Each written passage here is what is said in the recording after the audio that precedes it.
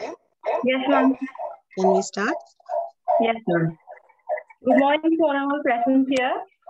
For the things we have to learn before we can do them, we learn by doing them, said Aristotle. Learning is the process of acquiring new understanding, knowledge, behaviors, skills, values, attitudes, and preferences.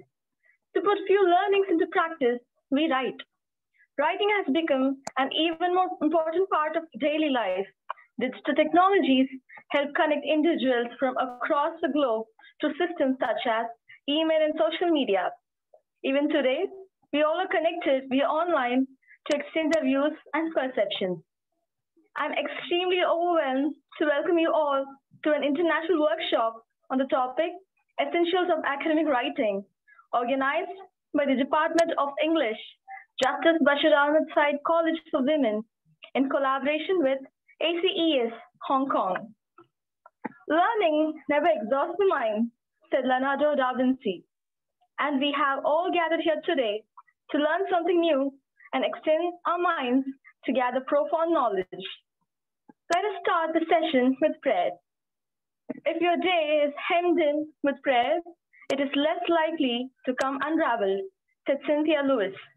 I now call upon Ms. Tasneem of First MA English to recite few verses from the Holy Quran and to render its translation in English. Assalamu alaikum wa rahmatullahi wa barakatuh. Surah Al-Fatiha, the opening. أعوذ بالله من الشيطان الرجيم. بسم الله الرحمن الرحيم. الحمد لله رب العالمين. الرحمن الرحيم مالك يوم الدين. إياك نعبد وإياك نستعين. اهدنا الصراط المستقيم صراط الذين أنعمت عليهم غير المغضوب عليهم ولا الضالين. Ameen. Translation. I seek refuge in Allah from Satan, the outcast. In the name of Allah, the most gracious and the most merciful. All praise is due to Allah, the Lord of the worlds, the entirely merciful, the especially merciful, Master of the day of recompense. You alone we worship, and you alone we beseech for help. Guide us to the straight path, the path of those upon whom you have bestowed favor, not of those who have evoked your anger, or of those who have gone astray. Ameen. Assalamu alaikum wa rahmatullahi wa barakatuh. Thank you, Ms. Tasneem. Small cheer and great welcome makes a merry feast. I now call upon our dear head of the department, Dr. Fatima Banu, to deliver the welcome address. Assalamu alaikum. Barahmatullahi barakatuhu. Meaning, may the peace and blessings of Allah be showered on you all. This is an Islamic greeting. A very good morning to you all. Ma'am, sorry to interrupt. Ma'am, Fatima ma'am. Yes. I request the audience to mute their audios. Fatima ma'am, shall we start again? Sorry for the interruption. Sherlyn, please mute your audio.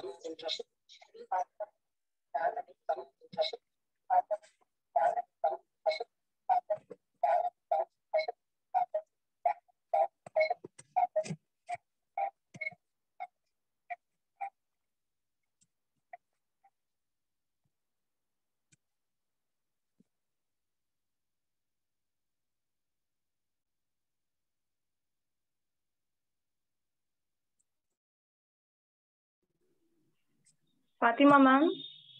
Assalamu alaikum and a very good morning to one and all present here. I would like to start with this Islamic greeting, which means May the peace and blessings of the Almighty be showered on you all. Am I audible? Ma'am, yours is echoing, ma'am.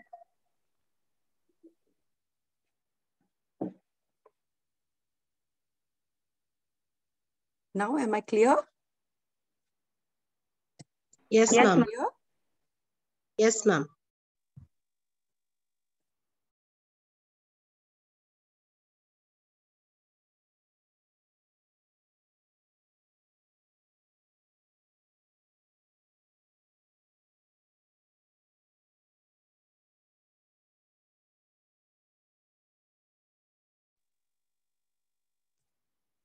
Hello? Hello? Yes, ma'am. Hello, are you able to hear me? Yes, ma'am. Hear me, Charlene? Yes, ma'am. You can continue, ma'am. Hello? Ma'am, your audio is clear, ma'am. Ma'am, your Hello? audio is clear. Yes, ma'am, your audio is clear.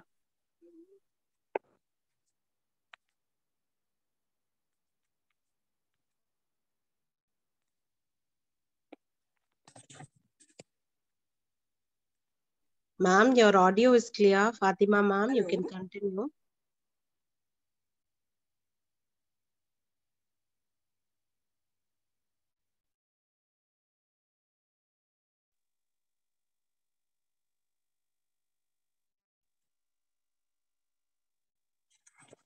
Hello, are you able to hear me, Abida? Yes, ma'am. Yes, ma'am. Shall I continue? Yes, ma'am. Yes, ma'am. Yes, ma'am. Please continue, ma'am. Once again, I wish you all Assalamu alaikum wa rahmatullahi wa barakatuhu, meaning may the peace and blessings of Allah be showered on you all. A very good morning to you all. It's my immense pleasure to accord a warm welcome to our guest, Mrs. Atiya Bansal, Director of Alif Complementary Educational Services, and to Mrs. Sophia Bukhari, Lecturer in English at Qatar University, to a virtual visit to Chennai and to the Justice Bashir Ahmed Said College for Women. We thank the Almighty for giving us this wonderful opportunity, even during these difficult times. I also warmly welcome all the student and staff participants this morning. I'm proud to state that our institution, formerly known as SIET, has been empowering women through education for more than 6 decades. More than 30 undergraduate and 10 postgraduate programs are offered in 2 sessions to a student strength of about 7,000. We also offer 5 research programs awarding PhD degrees in both arts and science streams. Hence, it is indeed befitting to have this workshop on essentials of academic writing, which is a very important skill to develop. We are indeed fortunate to be associated with you, Mrs. Bansal, and your webinar on essential study skills conducted in July 2020 was greatly appreciated. We have found a valuable friend in you, and thank you for introducing Ms. Sophia Bukhari to us. Mrs. Sophia Bukhari has done her master's in English language and literature from Barkatullah University and has a PG diploma in teaching of English as a foreign language from London, UK. She is at present working as a lecturer in English at Qatar University. With her rich experience of 2 decades of teaching various TEFL and ESP courses to students, she is indeed a valuable resource. Apart from teaching the 4 communication skills, Mrs. Bukhari has specialized in teaching academic writing and research writing to undergraduate students.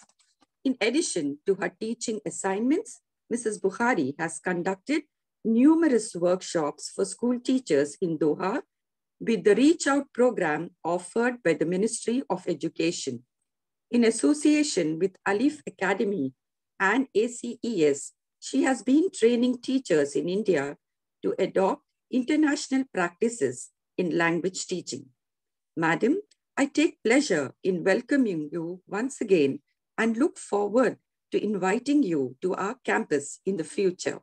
I once again take pleasure in welcoming all the participants. Thank you. Hearty thanks, ma'am. It is time to begin our most awaited international workshop on essentials of academic writing. I invite our eminent speaker, Ms. Sophia Bukhari, to take over the session. Over to you, ma'am. Assalamu alaikum, everyone. Hope I'm audible. Yes, ma'am, you're audible. All right. My name is Sophia Bukhari, as Sister Fatma just introduced me to you. Thank you so much for having me on board this beautiful morning. Well, it's morning here. It may be afternoon for you girls, and maybe evening for Sister Atia. So a very big thank you first for inviting me, and a big thank you to ACES for having me on board. We're talking about a lot of things here. We're going to talk about a lot of things here. I hope the chat box is working, because if I ask a question, I would ask all the participants, or whoever wants to reply can put their answers in the chat box. And if somebody could please keep an eye on the chat box if they have any questions. I can take questions while I am talking. You can stop me. I have no problem with that. Or you can keep the questions for the later part of the program. So you will get about 10 minutes to ask me questions. Today, now, Sherlyn, can I share my screen? Yes, ma'am, you can. Okay. Is my screen visible? Yes, ma'am. Wonderful. Okay, so let's begin. First things first. What are we talking about today? Now, don't think that this is a lesson where you are just learning some things that you don't know. Let's begin with an idea that we know a lot of things. We don't know everything, but we know a lot of things. But with the changing times, we need to adapt to the new styles that are coming up. I'll give you half a minute to quickly read this, what Alvin Toffler said. Take half a minute to read this.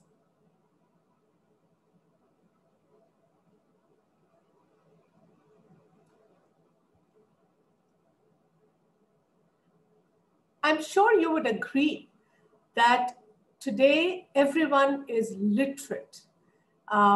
Literate in the sense they can read and write, or just read or understand.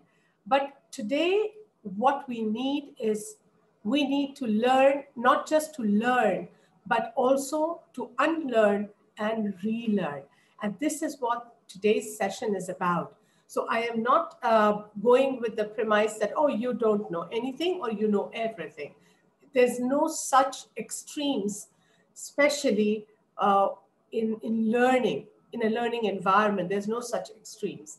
So what we're trying to do here is we're trying to see what we already know and unlearn a few things and relearn a few things so that we are very much in times in the 21st century. Sometimes we feel that, okay, I don't know what to learn or what to relearn or what to unlearn. Now, some things I came across is unlearn the designs you use, methodology, technology, approach to your work, communication of your values, how you deliver your values to others. Our parents delivered their values to us in a very different method. How are we delivering it to the new generation? It has to be different. It has to be more communicative. It has to be more interactive. And we have to set an example first. We were not allowed to ask questions to our parents, whereas today's children ask us questions. So make sure that you are thinking about these things. I'm not asking you to make decisions. I just want you to be thinking about it, that where I know all this, but where am I making a mistake when I communicate? So some skills we already know, some knowledge we already know, but is it relevant to today's times? So we're going to try and unlearn a few things, relearn a few things, and ponder over a few things, whether we are doing it right or not. And I think pandemic has helped us in giving us time to think of what we actually, whether we are actually on the right track or not, or we got too involved in our lives. So I would prefer you to think about it as we move on with this webinar. Today, what we're going to do is very straightforward. We're going to talk about academic writing. Now, academic writing, we all know how to write. We all know how to write paragraphs. But with the changing times, with the influence of different segments of education that we have now, it is important that we relearn a few skills, and we put more stress on writing itself. So writing as a powerful means of communication. We're going to talk a little bit about formal, informal, and different styles of writing. Then as a teacher, what I have noticed, the drawbacks, the pitfalls that students have. You may have them, you may not have them, but it's always good to see a global perspective on the mistakes that people make while writing.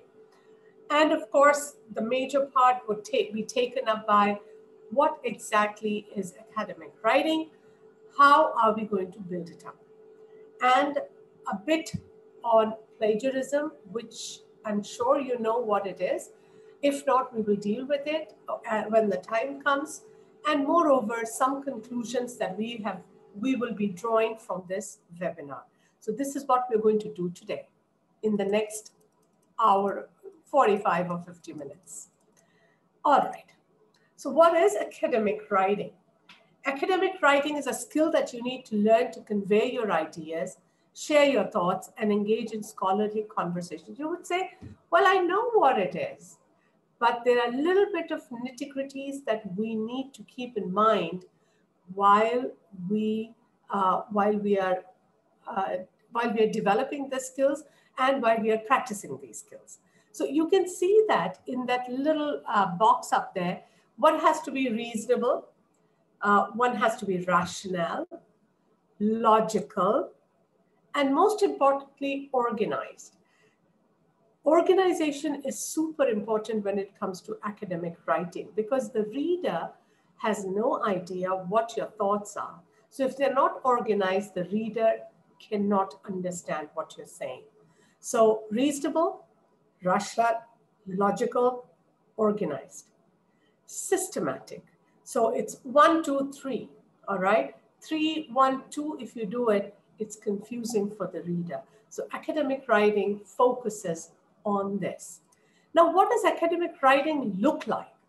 Now, it looks nothing different, yet it is different from what we all write, all right? I'm going to show you a paragraph, which is an example of academic writing. Now here, I don't want you to go just by the look of it. I want you to observe anything that you find specific in this paragraph, and can you put it in the chat box? What exactly do you find different in this paragraph? Leave the topic, leave the what it contains. What is different in this paragraph that you see? You have half a minute to put in some comments in the chat.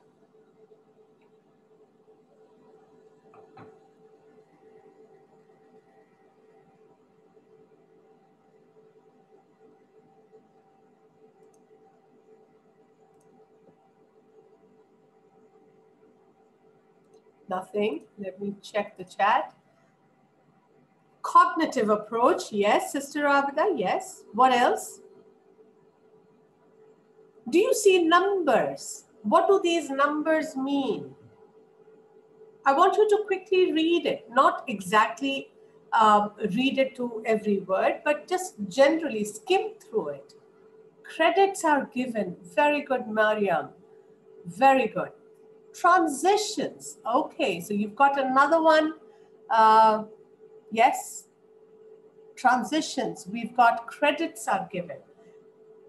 Precise. Anupama. Excellent. Yes, it's precise. So what we are trying to do here is to look at a paragraph that is an example of academic writing paragraph. And these are the things that we notice even without understanding the whole thing. Documentation, well-researched and organized. So see, you are getting all those pointers as we talked about academic writing essentials. All right. So when we look at these, we are giving, let me just talk 1 minute about what do I mean by these numbers. 2015 is the number, is a year this person has written about this topic, right? Here it is Butler et al. Et al means all the others. That means there are more than one author for this. And it is 2016. And if you notice, somebody said about transitions, here you can see this indicates that. So whatever the person has read has responded in his own words what his take on that reading is. So this indicates. So transitions help us to look at academic writing in a clearer way and to understand it better. All right. So this is what we are aiming for. However, it will not be possible for us to do everything that is given in this 50 minutes, but we will try as much as possible to look at the basic essentials that are required in academic writing. So in academic writing, what we need is the audience. Now I'm going to use an analogy constantly in this webinar is organizing a party at home. We all organize parties at home. What happens there? We need to know the audience. Who's coming home for the party? What kind of people are coming home? Will they like something like musical disco party? Would they write something, a sober party? What kind of a party are we organizing? Same thing goes with academic writing. So you need to know your audience, who's going to read it. You need to know what kind of language you're going to put in there. Content. Now, content is so important. If I compare it with a movie, if the storyline is not great, you don't like a movie. But when it comes to writing, we say, oh, it's okay. It's okay, I can manage. Why? Content is content, and content has to be good in order for the reader to hold his attention while reading it. Perspective is what direction you are taking your writing to, whether your thoughts are on this side or on that side. You need to be very clear when you are writing it. And the most important is the aim. So if you're organizing a party at home, you need to have an aim. Is it a birthday party? It's a wedding anniversary party, graduation party.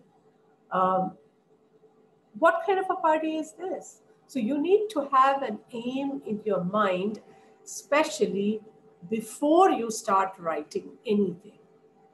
So aim, audience, tone, content are few things that are essentially required in academic writing.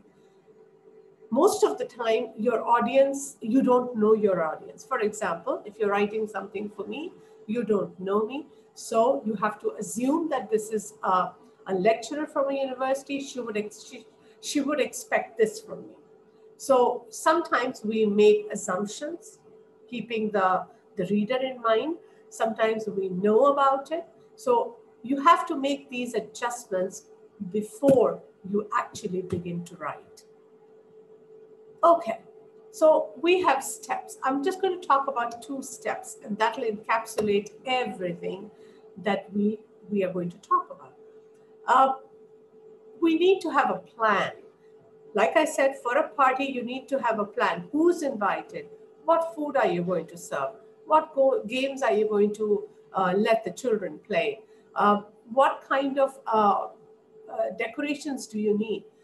All this is required for a party. For writing as well, you need to remember that you need to have thoughts, ideas.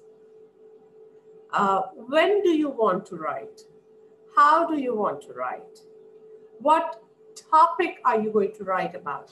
What aspect of the topic are you going to talk about? Let me just elaborate in a sentence, aspect of a topic.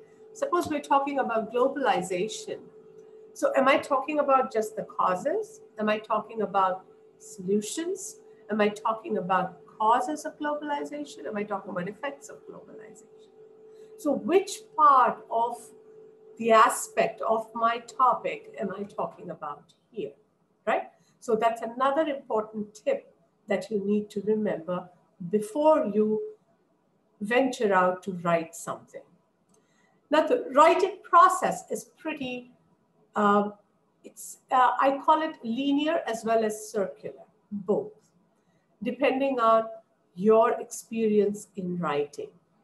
Anything that you want to write, you of course do a pre-writing, or you go on with brainstorming. Then you go on into the planning stage, drafting, reflection. Anything that you write or do or present, it's always a good idea to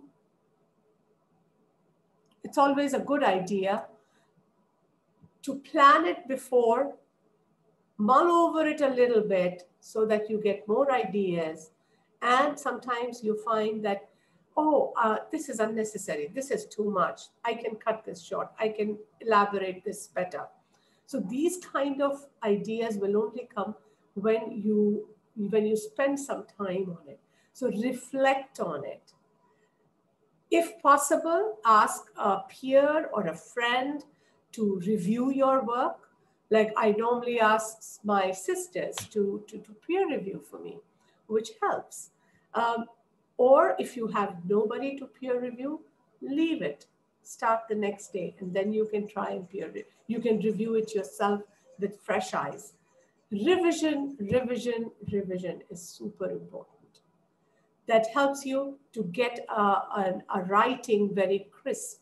When I say crisp, it doesn't have anything extra, anything unwanted in it.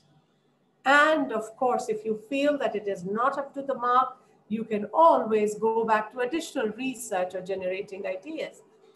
Anything that you write has to go through this circle. And when you finish it, you go to editing and proofreading. And that makes the process complete. If you try to avoid any of these steps, it reflects on your writing. It happens to me in the classroom. It happens to me when I am peer reviewing my peers' work. It just shows how much of thought, how much of revision has gone into the piece of writing. So writing is a process. We have to undertake that process in order to make it complete and clear to the reader. If it is not clear to the reader, there's no point doing it. Second thing is you need to know the characteristics of academic writing. Now, why did I put this picture? This picture looks pretty complicated. So writing is a complicated process, but with proper process, you can make it as smooth as this picture looks. If you get onto a roller coaster, it may look pretty intimidating, but when you're on the ride, it takes you smoothly everywhere it has to go.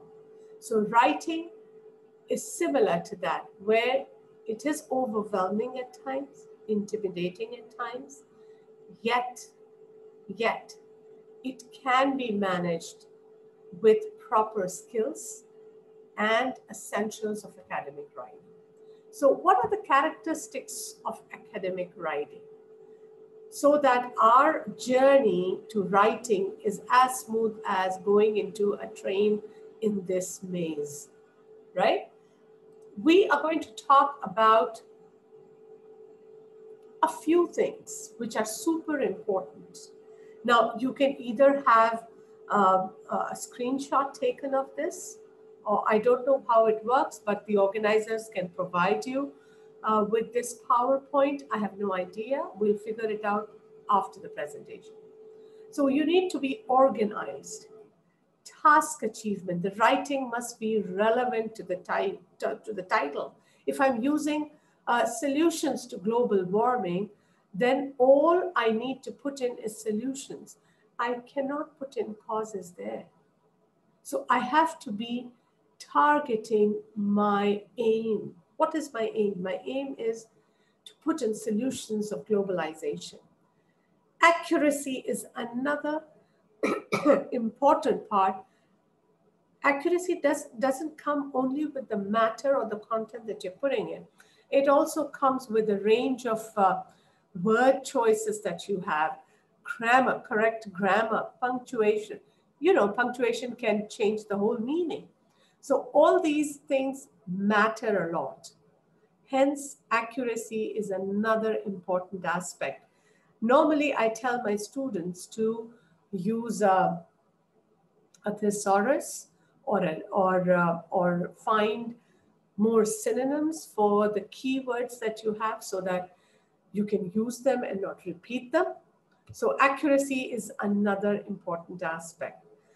Avoid repetition. Don't repeat the same word. Don't repeat the same sentence structure. Anything that I begin with, I like going out. I like to watch movies. It's a repetition. It's boring.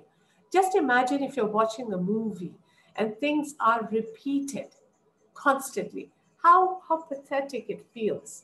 Hence, the same thing, the same emotions the reader has when you write something which is repeated again and again.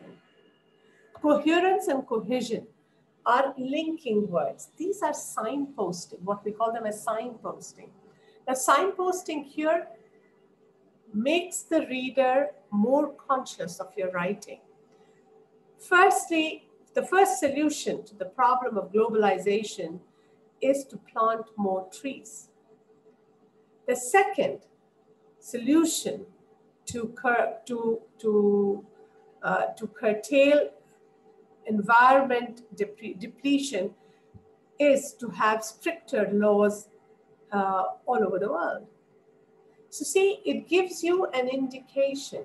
If I'm adding something, I would say, furthermore, in addition, I'm using the word linker words like, for example, that helps the writer make it clear to the reader. And that's what is required in writing. Because in writing, you have no facial expressions, you have no body language to make you understand, to make the person understand what he's trying to say. So coherence becomes super important, right? Next one is referencing. Now, if I am taking important information from other writings and I'm using it in my own writing, I need to give reference to where I got it from. I will be dealing with this when I come to plagiarism issues as well, so I don't want to spend too much of time on this. You must have noticed a lot of people have hesitation fillers when they are talking. For example, they keep saying that because their thoughts are not clear in their mind. We have a word yani in Arabic. Yani is like how we use it in Hindi. They have it in Arabic as well. So if they want to say, Yani teacher, I want to find out, Yani, how to write academic writing. These are not acceptable in academic writing. You have to be crystal clear with your ideas. Hence, it requires time. That means characteristics of academic writing would require you to put in more time, put in more effort, and put in more thought and research before you actually begin to write something. And plagiarism is the last one that I'm talking about here, which we will deal with it in the latter part of the webinar. So plagiarism and academic integrity is super important. We can't use other people's ideas as our own, but there are some things that we can. So we'll figure that out when the time comes. Let's move on. So this was the background that I was giving you about academic writing. Why is it important? How to achieve it? The process that you can undertake. And it is doable. That's the most important part. It's not something which is impossible. It is doable. And most of us indulge in this and we do it the way it is required. Now, drawbacks. Now, this is an interesting part.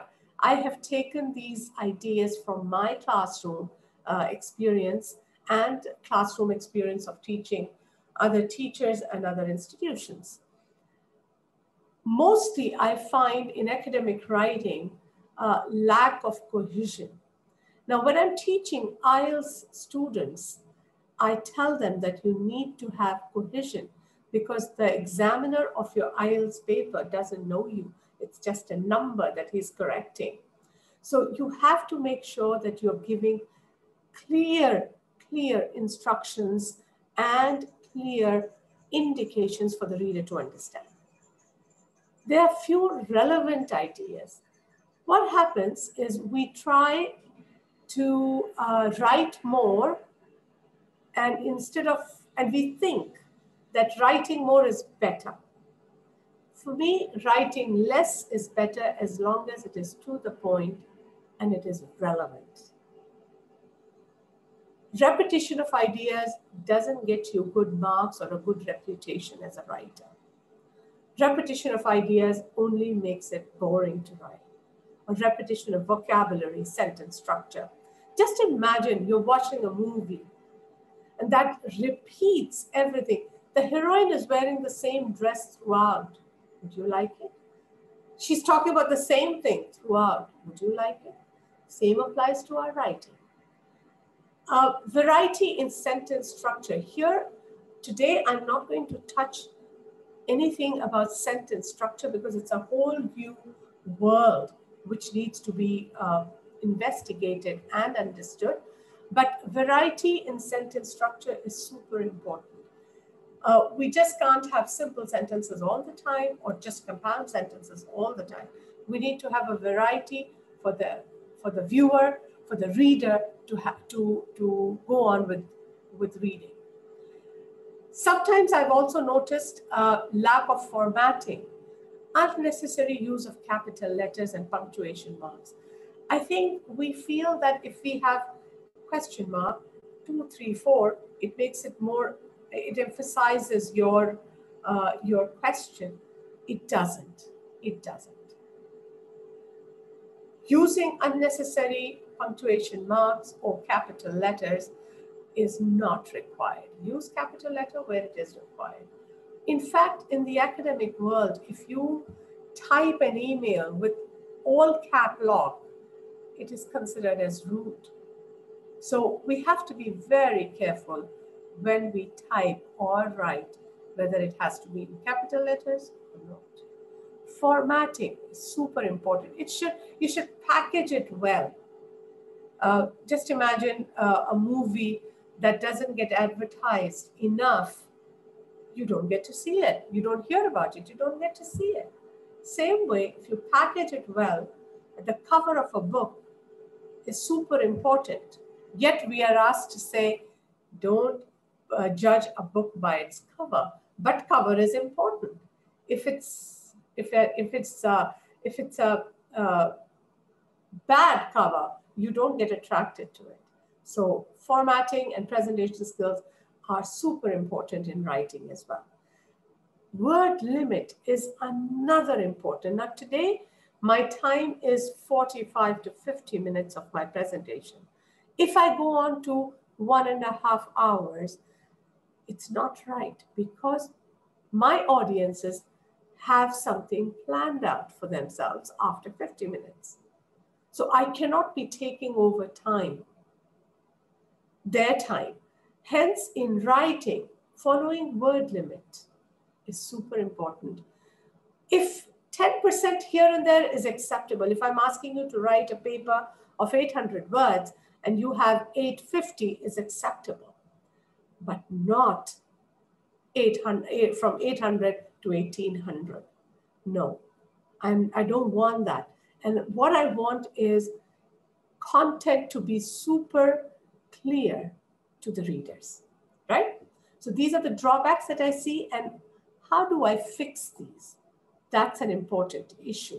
So we're going to look at some of the essentials of academic writing. Now, you may find me going back and forth because I'm trying to connect all the dots of academic writing, right? So essentials and the keywords in academic writing is planning. Now, I've already explained what is planning. Referencing, I have already explained. When you take somebody else's ideas, make sure that you give them credit. Critical thinking is number 2 here. Now, critical thinking is important. I'll give you an example. If you're watching a movie that is like Cinderella's story, it is just exactly like the Cinderella story. You say, but I know this story. Why should I watch this movie? You need to bring in a new element of that story into the movie so that the viewers can enjoy it. And then you would say, oh, wow, that movie is good. When you say that a movie is good, you have different ideas that has come up in your mind while watching the movie. And that makes it a good movie. Like when we watched, which one was that? Amir Khan's 3 Idiots or Munna Bhai MBBS. Apart from being funny, they made you think. They did make you think. They did give you a lesson. And that made it so popular. Well-supported points. You may say that one of the solutions to globalization is to plant more trees. How do we do that? That's an important part. So critical thinking will come in. We just can't say, government should do this. No, we need to begin at our level. We make sure that we have more greenery in our own houses. We have more greenery in our garden, in our society, in our city, then in our state, and then the government. So we have so many steps that we need to take in order to find a solution for globalization. So well-supported points, if you have them, you are developing critical thinking. And critical thinking actually begins with our everyday life. I'm having a party at home. Why am I having a party? What is my aim? And that gives me critical thinking, right? Logical development of ideas is also important because if I say 5, 3, 2, 1, it is not logical. You need to have logical development of ideas. Just like a movie where you start with introduction, then you have the whole story, and then you find a climax. Similarly, in writing, you need to have that. And of course, grammar. Grammar is like in a movie, you have a lot, the story has many faults. And then you say, but how is that possible? And that makes, that is relevant to writing in terms of grammar. So if your grammar is good, if your sentence structure is good, it makes the reading more pleasurable, right? So when we start to write anything for our personal or professional use, we need to have certain steps. The steps are pretty straightforward. Here I have put the same diagram here because either you can have it as a circle or you can have it as a line. It's up to you and your skill development. You need to choose a topic, which is super important and super difficult. It's very easy for me to say, choose a topic. Okay, you're giving them a 360 area and they don't know where to start. So we need to put our blinkers on and say, what kind of topic are we looking for? Are we looking for causes, topic with causes, topic with comparison of two things, a process kind of a topic, how to make a cup of tea? What kind of a topic? So choosing a topic is essential, which needs some thought, some time. Of course, then we have to brainstorm for ideas about the topic. Brainstorm here would mean whatever comes to your mind, you put it on a piece of paper. I do that for everything, even to have what to have for dinner when friends come in. I have brainstorming session with myself. And that helps me to see what exactly am I required to do for this dinner. Same thing for the topic that you've chosen, make sure that you've done enough brainstorming. Brainstorming doesn't mean you start researching. First step is that you put all the ideas that you have in your mind on the piece of paper. Then you find out what you don't know about this topic. And that's where your research begins. So first you need to find out what you don't know about the topic and then start the research step. Once you have researched, once you have a lot of material on the paper, you start to plan an outline. So what is going to be my first one, second one, third one? Similarly, in a party, when I plan, I say, on Wednesday, I'm going to do this. On Thursday, I'm going to do this. And on Friday is my party.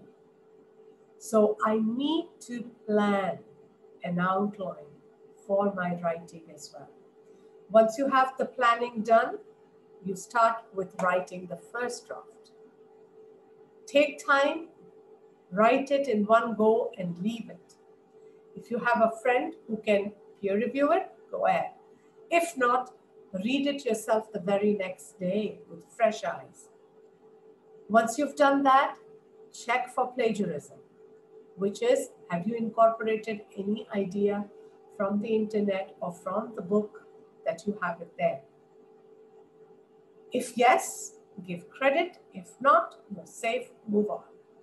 Edit your work, and then you can submit the work. So these are steps that are required not just for our personal personal life, but also in professional life and in academic writing.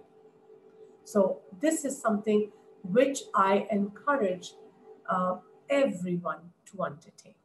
Now, when I'm coming to the next slide, the next slide deals with paragraphs. Now, why did I choose paragraphs? Because any kind of writing requires you to write a paragraph. It can be multiple paragraphs. It can be one paragraph. So paragraph is what makes your writing complete. Hence, we are going to move on to talk about what is a paragraph. A paragraph is a group of sentences about one idea, and they are laid out in an order for the reader to understand. Now, when I say one idea, I mean, if we're talking about solutions to global warming, the paragraph is only about solutions to global warming. If I want to have 3 paragraphs, then I would say first solution in first paragraph, second solution in second paragraph, third solution in third paragraph, which makes it 3 paragraphs. If I want 1 paragraph, I'm going to put all the 3 ideas in that 1 paragraph. So a paragraph is not just a group of sentences. It has to be about one topic. So if I'm talking about planting more trees in that paragraph, I will give all the information about planting more trees in that paragraph. If I'm talking about having stricter laws as solution to globalization, I will make sure, sorry, I'm talking about global warming, not globalization. So global warming, then I would talk about putting stricter laws in that paragraph and not about growing more trees, right? So these are the few things that you've got to plan. This is all in the planning stage. But when you are writing it in paragraphs, make sure that you are sticking to your one idea per paragraph. So here it contains support. All the sentences in the paragraph should support your main idea. And it should be organized. So you have linkers or connectors to make it more coherent. The first idea, the second idea, the third idea, and that makes it more readable. Maintain your writing's objective. Objective is to give solutions. Hence, we are giving in solutions there. Inform and entertain your reader. You should write it in such a way that you're not only informing, but also entertaining your reader. Entertainment for us doesn't mean, having a funny chat of something funny to put in. Entertain also means you're giving them new ideas, you're giving them a new way to look at the same old things, or you are trying to put in critical thinking, your own idea, your own perspective on that topic. That's entertaining. So when we have paragraphs, each paragraph should be about one topic, one idea, one aspect, and it should be not a huge paragraph. Sometimes I see students writing 2 pages and that's one paragraph. No, that's not the purpose. It needs to express your main idea in the paragraph. It doesn't matter how many sentences you're writing. And of course, as little as 1 sentence is not a paragraph, or 2 sentences is not a paragraph. Or having 100 sentences is not a paragraph. We have to learn to have an equilibrium, a balance in our writing. I want to show you how to create that balance. That balance can be created by using these burgers that we eat every day. You can begin with a topic sentence. A topic sentence tells you what the paragraph is about. So a topic sentence has 3 things. Number 1 is the topic, which is global warming. Number 2 is the aspect, which is solutions. And then what exactly, what are you talking about, which is the controlling idea. So if I have to start my paragraph about solutions to global warming, I would say there are many solutions to control global warming.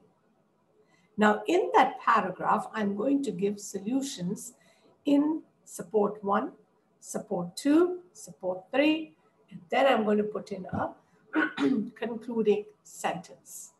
So concluding sentence will actually reflect topic sentence. It is not something new that you're writing.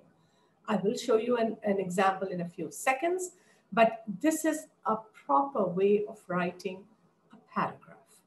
And this, we need to train ourselves and a younger generation to write paragraphs like this so that they are coherent, they have unity, and they have tone, the correct tone. I'm going to just show you the 4 things that needs in a paragraph, which is unity, order, logical order, coherence, which is when you're putting in more, more linker words, more transitions, so that the writer is able to understand. And of course, it is complete. That means it is a good paragraph, right? Let me show you what a paragraph would look like. A paragraph would look like this, where you have the topic sentence. But don't worry about the content of this paragraph right now. What we are worried about is whether it is coherent, whether it does its purpose or not. So corporate social responsibility can generate a positive reputation for a company, leading to possibly more sales and growth. Topic is corporate social responsibility and positive reputation, how to generate a positive reputation for this company. That makes it my topic sentence. Look at the last line, the red one. Overall, the evidence seems to suggest that investing in CSR can improve brand image and productivity. Same thing in the topic sentence resonates in the concluding sentence. That makes the paragraph very well written. You have examples here as well. So, and you have people saying something, Watson 2018, we have Jones et al. 2019, which means you have taken these pieces of information from somewhere and you've incorporated it into your writing. So writing, I'm just going back to my slide, has to be in this format. That's academic writing. Paragraphs, you can write various types of paragraphs. You can write various types of paragraphs, narratives, descriptives, depends on your topic. If you're talking about a process of, say, how to make a cup of tea, it's a process paragraph. So you will use similar kind of a topic sentence. You will have some cohesive devices as per the process. Like firstly, secondly, next, then. If you're talking about compare and contrast, you would use those kind of words or linkers for your paragraph. Okay. We have different types of paragraphs. Like here, I'm giving you types of paragraphs, right? So it's a narrative paragraph or a descriptive paragraph. Now I'm going to talk about in a writing, in an academic writing, you need to have 3 different paragraphs in order to make your point clear. So you have an introductory paragraph, you have 1 or more body paragraphs, and you have a concluding paragraph. This is exactly what a movie does when you watch it. They introduce the characters, they introduce the setting, the tone, the environment, all the details in the beginning. That's the introduction. Then the story moves on. That's the body paragraphs. And then a climax, which is the conclusion. So this is an important part in academic writing. I'm giving you a brief general overview and keeping a tab on the time. I have about 20 minutes more. So in introduction, what do we put? Normally I've seen students saying, it's very easy for a teacher to say, write an introduction. Now, when you sit down to write and you take a piece of paper and a pen and you say, okay, I'm going to write about how to make a cup of tea. What do I write? So the first thing is that you need to get it started. And that happens when you have no ideas in your mind. So what you do is you start with an introduction. In introduction, you can talk about a hook, a grabber, a piece of information that will make your reader interested in your topic. Give some background information about your topic. If it is as simple as how to make a cup of tea, give background about tea, why people drink tea, why tea is so popular. What happens when people don't drink tea? So that kind of background information goes in the introduction. And then we have a thesis statement. Thesis statement I'm going to deal with in detail in a few minutes. So thesis statement is actually the heart of the essay, where it says there are 3 steps involved in preparing a good cup of tea. Then you come to the body paragraph. That's my introduction. Then we come to the body paragraph where I am putting in the process. So you get all the ingredients out. You have to have tea bags or loose tea, must have sugar, must have boiling water, must have milk, and you pour it according to your choice. You can even add some mint if you're making green tea. So these kind of things will go into the body. And the conclusion is you restate what you have said so that it finds out that it is concluded.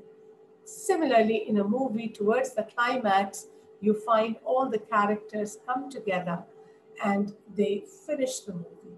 If it doesn't happen, you say, oh, I didn't understand the ending. Oh, the ending was weird. That's what happens when you don't follow the rules of academic writing, not only just in writing, but even in a movie. So, like I said, I'm going to talk a little bit more about the thesis statement at this point. What is a thesis statement? Thesis statement is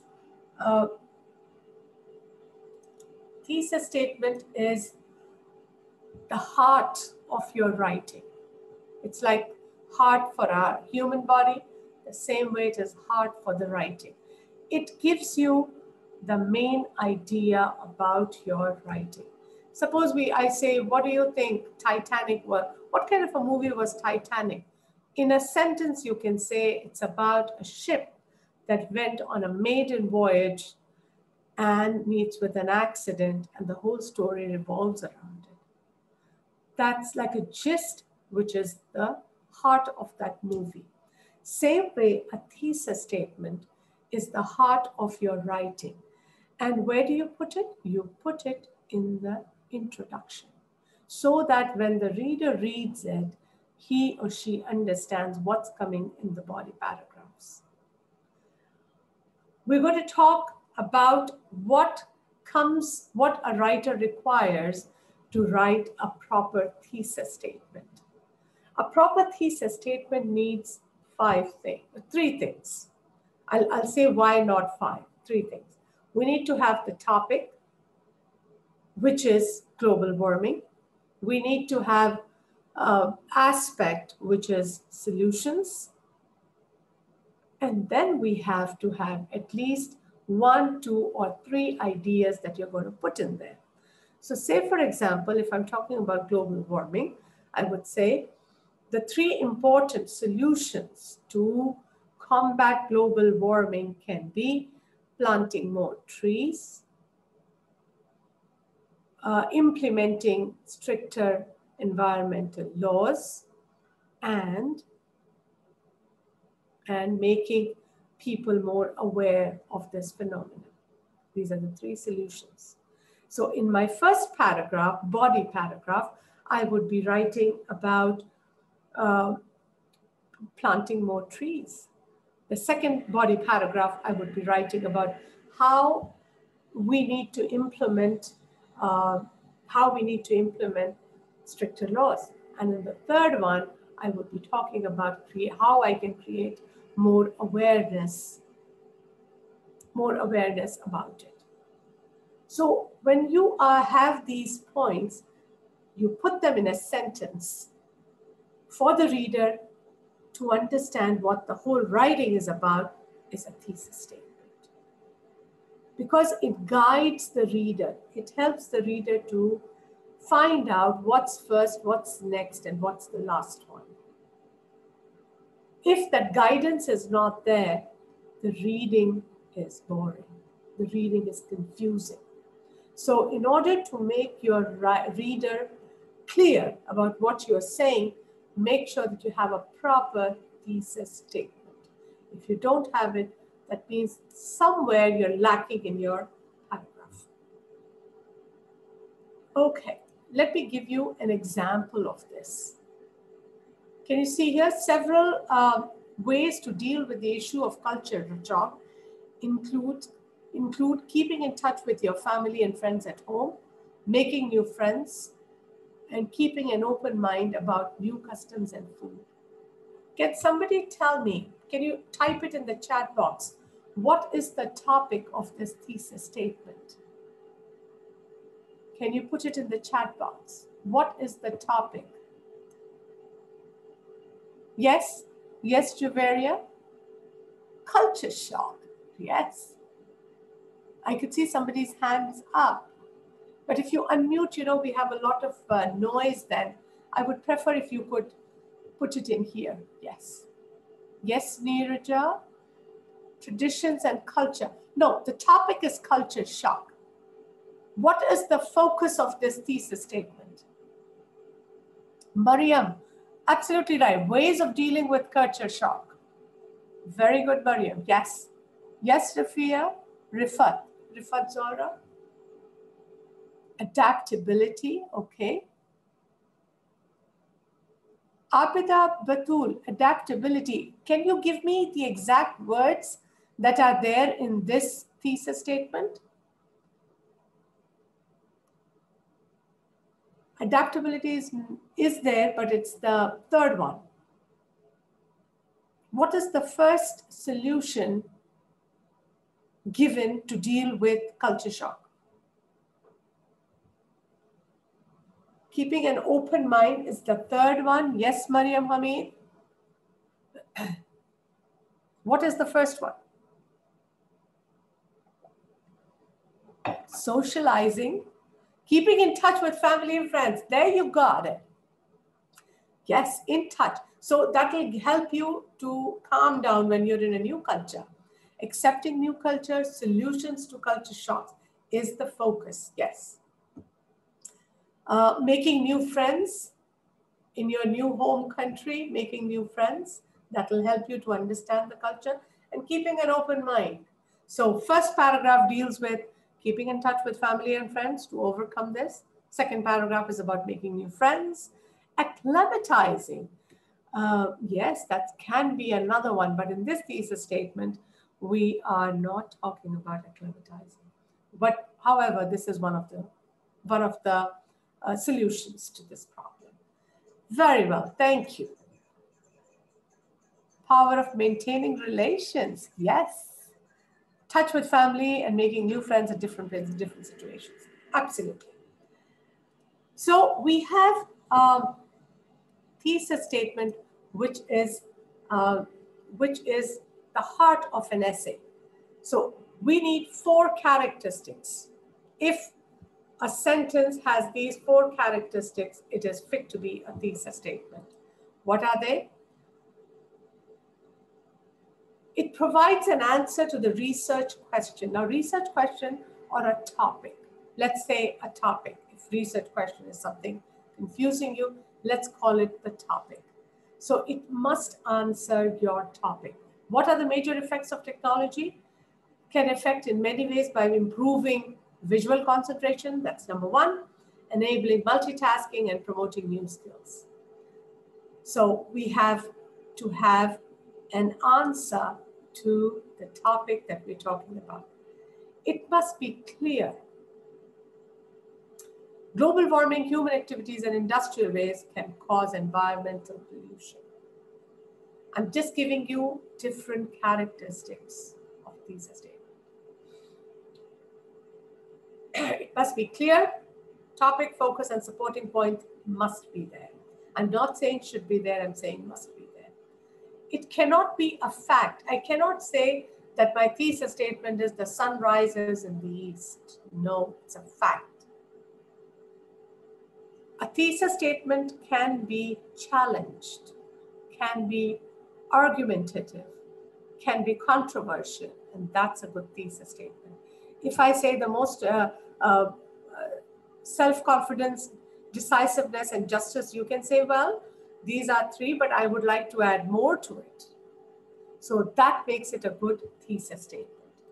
And the last one, of course, is parallel structure. If you notice, consuming, establishing, exercising. So grammar bit also comes in this when you are talking about proper grammar for thesis statement. So parallel structure also makes a big difference in academic writing. I have a few minutes left. I'm going to move a little bit ahead with my next slide on plagiarism. Plagiarism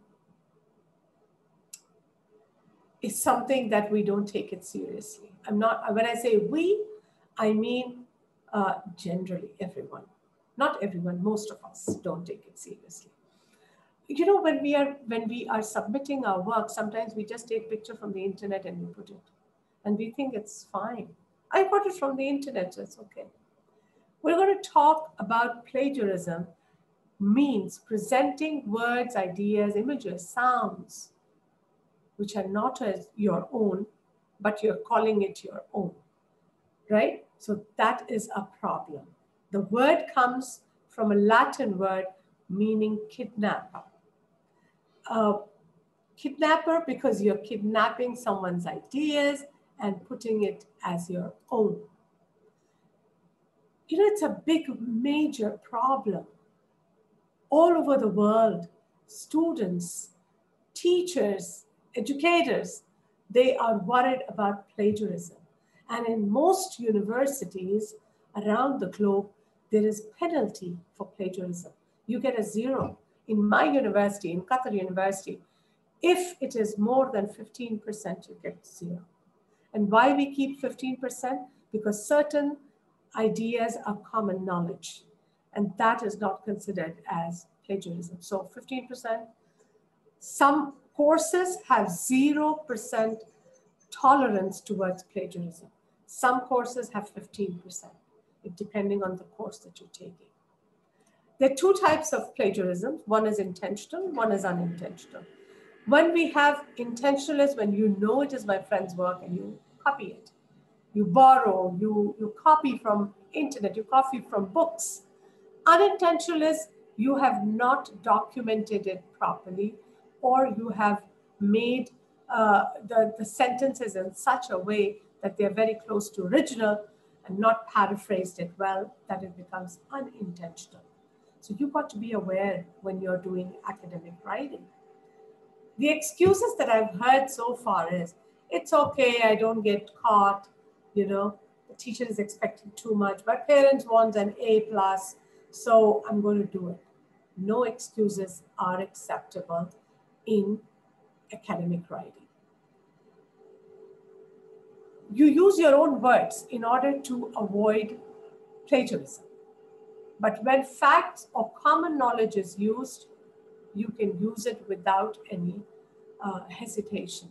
But you have to be smart enough, careful enough not to use other people's ideas into your writing. Okay? That's common. What is common knowledge? You can use it. So for example, when my students are writing about global warming and they're talking about solutions, the solutions are not something new. You know it, I know it, and everybody knows it. So we don't need to cite it. But if an author has given some kind of statistics somewhere, and if I want to use those statistics in my writing, I need to give credit to that writing. So that's the difference between common knowledge and not common knowledge. So don't ever copy and paste from any source, or change a few words here and there and call it your own is also not a good idea. The 3 strategies that you can use in order to avoid plagiarism is quoting, paraphrasing, and summarizing. And that can be a whole new webinar that we can indulge in at a later stage. So if you're writing, if you're working on some kind of paper right now, currently, you can keep these in mind while writing them. Now here I've got that paragraph again, which I had shown it to you in the beginning. And that is, by giving proper topic sentence, by giving proper credit, your academic writing is complete, right?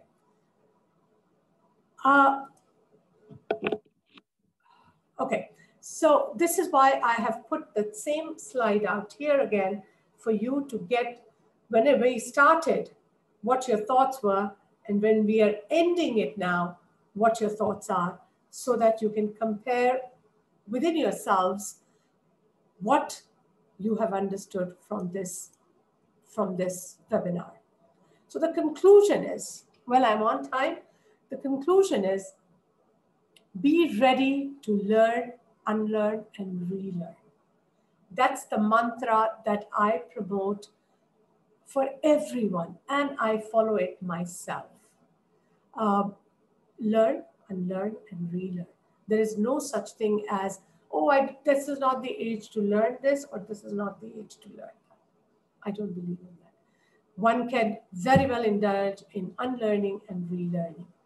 Understand the characteristics of academic writing. We talked about unity, we talked about tone, audience, aim, and adding critical thinking element to it. We talked about presentations, in presenting your academic writing. We talked about formatting. So we briefly touched on a few and elaborate on a few topics. Practice writing proper academic paragraphs, making sure that you use the burger that I showed you, topic, sentence, supporting, supporting, supporting, concluding sentence. If you have an introduction to write, make sure you have hook, make sure you have some background information, and you're putting in a thesis. Body paragraph has topic, sentence, and supporting sentences. And the conclusion should have restatement of thesis, summary of main points, and your opinion, which I had shown it to you in one of the slides. So these are the basics of academic writing. Use the process. So that's another takeaway from this webinar, is the process that you need to undertake while indulging in academic writing, and of course, avoid plagiarism. So to end it, I would only say one thing: practice makes you perfect. There are plenty of websites online that you can practice in, but what you need to do is first understand what you know, then you try and find out what you need to know, and then you start to research and upgrade your skills. Thank you very much. I'm ready for the questions. Thank you so much, ma'am. This is definitely a mind-blowing session. I hope everyone would have thoroughly enjoyed and also acquired knowledge. I request you to post your doubts and queries regarding the session in the chat box.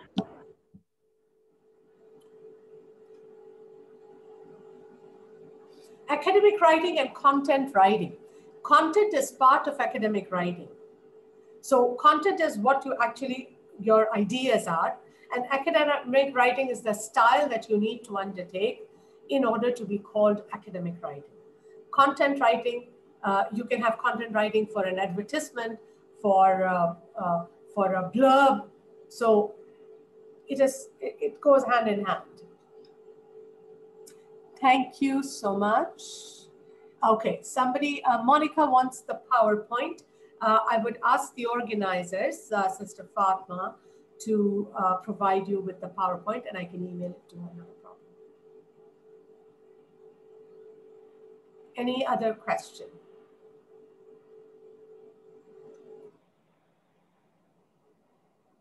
Creative writing. You've got 10 minutes. Please post your questions. Yes. Is creative writing related to academic writing? I would say yes and no, both. Content of creative writing is what comes from your mind.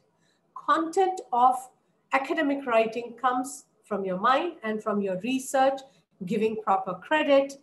Whereas creative writing comes from your mind and it is up to you how you want to put it. However, if you look at the Venn diagram, you know, it's like this, the Venn diagram.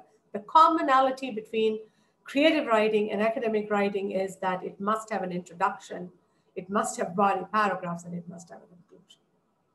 So there is a connection.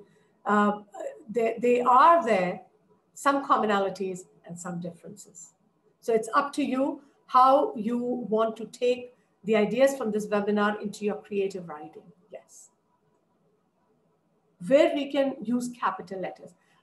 Fatima, I would suggest go on the internet and check out websites that teach you about capital letters.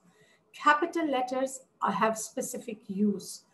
For example, just a short example would be starting your sentence with a capital letter, writing names with capital letter, and so on and so forth. But if you are using cap lock for everything, that is considered as rude. So make sure that you use capital letters where they are supposed to be used and not everywhere. Plagiarism, Hepzibah. Plagiarism is something which you have taken from another person without giving credit. Let me give you an example of plagiarism. You know, you have seen movies which are actually taken from another movie in another language. And then you say, oh, but you know, this movie looks like this. There's a Korean movie made on a topic, on a storyline, and then the same story is taken over by Bollywood and made into a movie. So that's plagiarism. Music, people have plagiarism in. For academic writing, when you take ideas, specific ideas from other people without giving them the credit. In fact, as far as I remember, I think Sister Atya from ACES would be able to guide you later on that. We've done a course with ACES where we taught how to do this referencing and how to reference properly in APA or MLA style so that you're not accused of plagiarism. So there are courses that I think ACES conducts.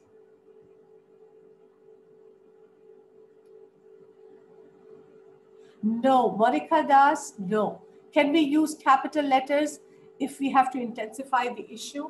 You know, in an informal situation, Monica, yes, you could. For example, mother said no to going out. So that no, you can put it in capital letters to make it emphasis. But if you make it a habit, if you make it too often, it loses its importance. So I would suggest use it very, very sparingly.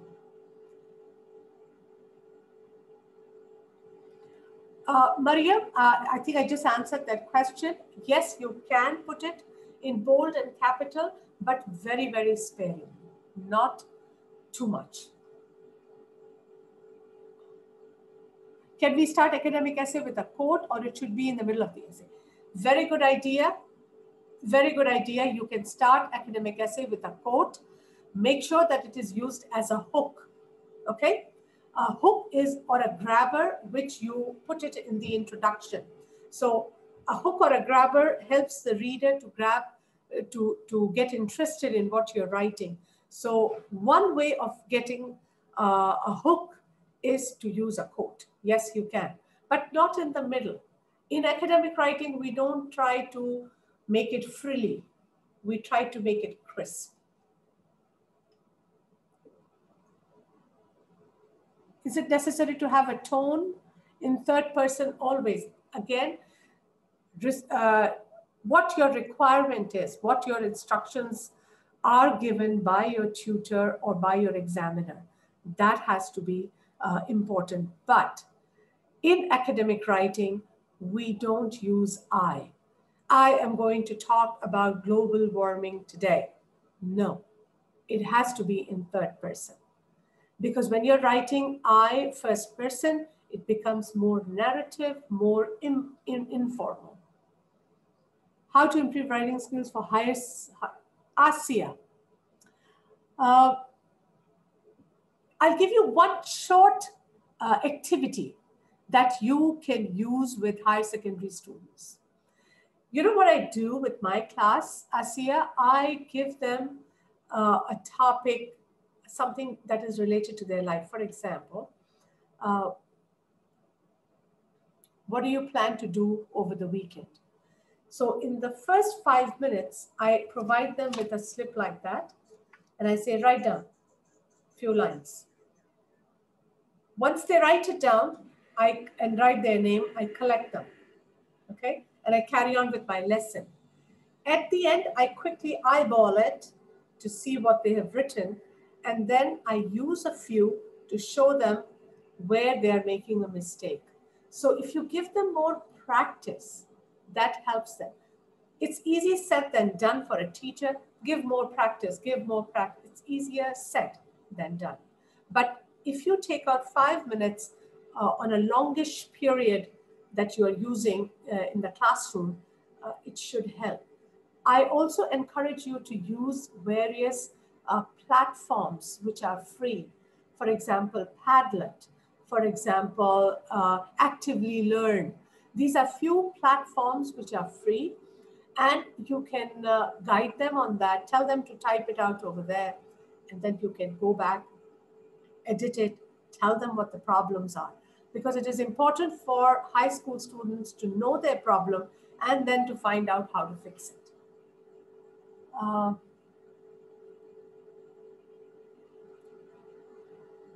Okay, Sister Abita says how to excel in writing skill. You know, the first tip is to practice more.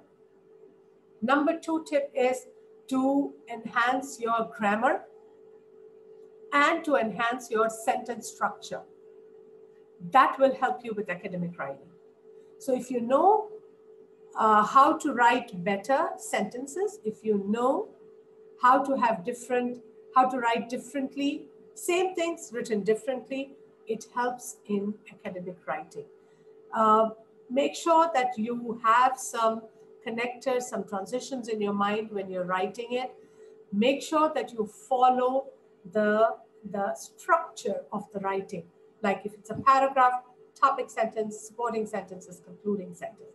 Use the burger. If you're writing an essay, you have to have an introduction, body 1, body 2, body 3, conclusion. If you're writing an article, it has to have an introduction, what you want to write, and then at the end, a conclusion. So these are the few things that you can stress on for yourself or for your students. Technical writing. Actually, academic writing and technical writing can go hand in hand. In technical writing, you can use academic writing, which means you can use the same structure, but technical writing is the content that you're going to put in there. So I would say you can use hand in hand. You can use academic writing with technical writing, report writing, with essay writing, with anything. You can use academic writing. So academic writing is a whole, technical writing is one part, report writing is another part. Any other question?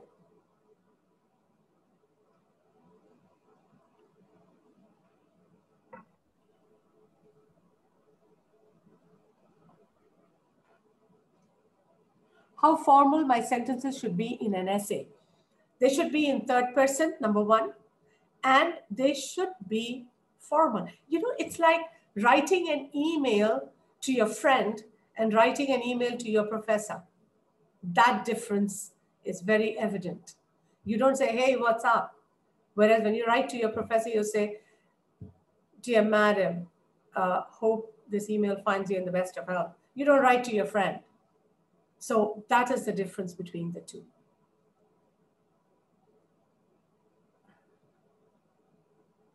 Yes, it does. Afra, creative writing is something that you have, they're two different genres. So creative writing is one genre, the other one is essay writing. But academic writing can be an umbrella under which these two come. So whatever we've done today can be used in creative writing, can be used in essay writing.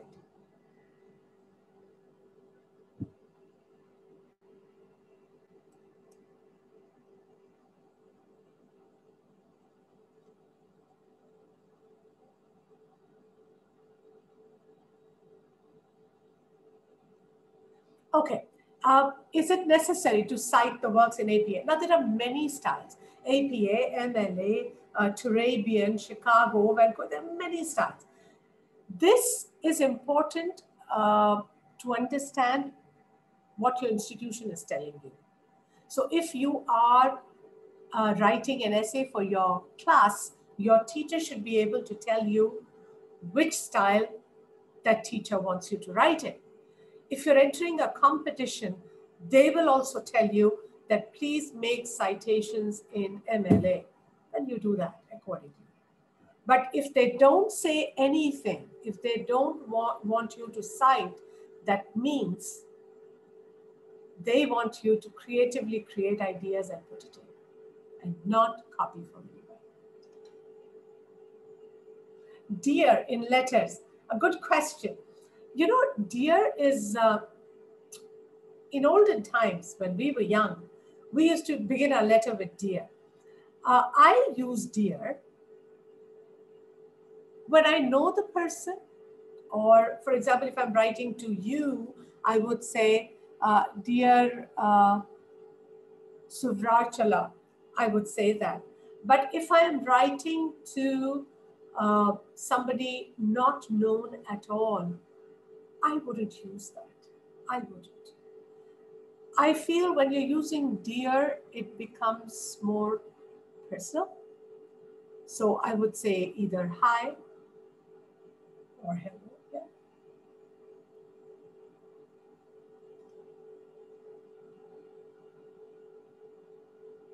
In that case, we can use it in formal letters. You can, like I said, if I'm writing to you, Monica, I would say, dear Monica, it was great. It was a pleasure to have you in my webinar today. But if I'm writing to somebody, or maybe the opposite gender, I'm not comfortable with, I would not use it.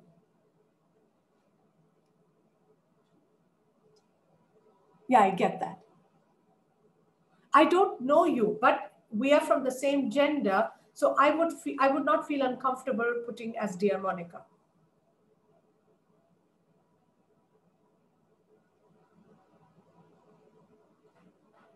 Thank you, Aisha.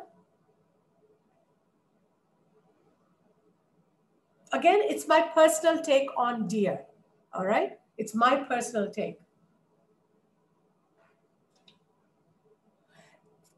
Sheikh Mehnaz, is thesis statement important in academic writing? It is the crux of academic writing. You have a thesis statement, you are good to go.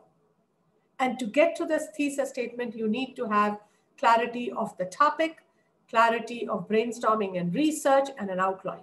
And then you can get to the thesis statement. You can't start by creating a thesis statement. You need to go first, choosing a topic, brainstorming, researching, making an outline. Once you have the outline, then your thesis statement will fall in place. And that is super, super, super important. In fact, thesis statement is one thing, like I had said earlier with ACES, we had done a course on thesis statement writing, and we spent about 2 sessions just explaining how to write a proper thesis statement.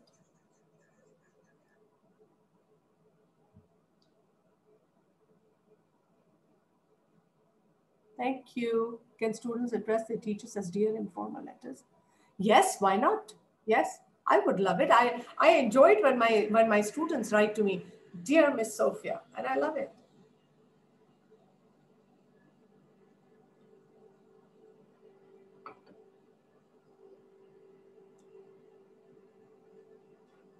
Thank you. Shall we wrap it up? Yes, I'm ready if this audience is. I guess we're done with question and answer session, ma'am. It was a pleasure and privilege to have you among us today, ma'am. I'm sure the participants would now have excellent and clear notion on the topic. We will strive to uphold our integrity and precision on our academic writings, ma'am. We are all truly grateful and are appreciative of your time and proficiency. Thank you once again, ma'am. Thank you so much, everyone. Today was an amazing one. Everyone got to learn something new, and we are excited that we have acquired great knowledge today. I now request our student L&D Secretary, Ms. Mahina, of 3rd BA English, to propose the vote of thanks.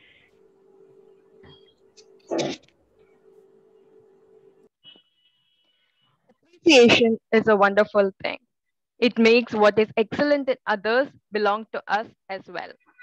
On behalf of the staff and students of JBS College for Women and the Department of English, I would like to express my sincere gratitude to our resource person for the day, Ms. Sophia Bukhari, Faculty, Department of English, University of Qatar, for taking time off a busy schedule to enlighten our students with her wise words today. Your precious inputs about academic writing and its nuances were very informative to the budding literary geniuses and writers of JBS College for Women. Thank you, ma'am. I thank Mrs. Athiya Bansal, Director of ACES, who collaborated and encouraged us. She was kind to connect us to Ms. Sophia Bukhari. We are grateful to her for doing this program pro bono. I would like to thank Dr. Fatima Banu, Head of the Department of English, without whom this program would not have been possible. We are also indebted in gratitude to Mrs. Abida, Associate Professor, Department of English, for organizing and willingly taking up the responsibility of preparing the banner, invite, certificates, registration and feedback forms, and for offering the Zoom platform facility and technical support. Ms. Kausar from 3rd BA English and Ms. Samreen from 3rd BSc Mathematics, the RI secretaries, are thanked for their help and technical support. I thank Mrs. Anis Fatima Faisal, Assistant Professor, Department of English, for live streaming the program.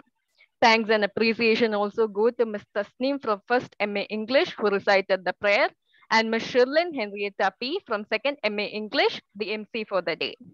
Last but not the least, I would like to thank the audience members who participated in today's workshop and made the program a grand success. Thank you all. Thank you so much, Ms. Nahina. It was a splendid session. I am sure everyone has benefited through it. A heartfelt gratitude to one and all present here. Participants, kindly click on to the link posted in the chat box for certificate. Also, you two participants, please fill in the feedback form and your e-certificate will be auto-generated. It will also be sent to your mail. Thank you everyone for your tremendous participation. Thank you.